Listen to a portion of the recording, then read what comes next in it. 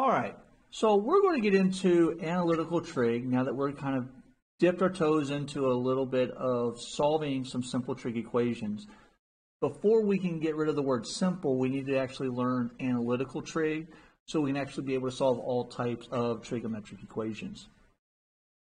So when we get into analytical trig, we're going to have to use things called trigonometric identities. And what I'm going to do is I'm going to introduce the three most basic trigonometric identities. The first one I'm going to introduce is called the ratio identity. So the ratio identity, and I'm just going to do ID for identity. The ratio identity is only going to be for tangent and cotangent.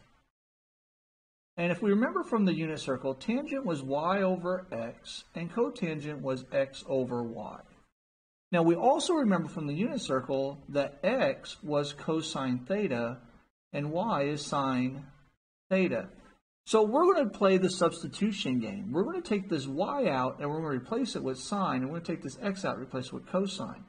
And we're going to get that tangent of theta, while we know it is y over x because that is slope going through the origin, it is also sine of theta over cosine of theta. This is going to come in handy if I ask you to write tangent in terms of sine and cosine, because then you would just simply say tangent is sine divided by cosine.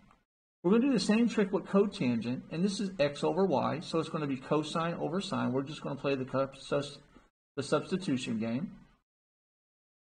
And those are my ratio identities. Now, if I ask you to write cotangent cubed theta in terms of sine and cosine, well, I'm going to come up here and say, well, I know cotangent is cosine over sine, but this is cubed, so I have three of them. So I would write this as cosine cubed theta over sine cubed theta. And that's it. That's how you'll be able to write sine or tangent and cotangent in terms of sine and cosine by using the ratio identity. Hi, I'm Mr. Buzzard, and these videos are supplemental instruction for my students. If you found the video enjoyable, make sure you click the like button and click subscribe, as well as the bell for notifications to receive future videos on high school mathematics.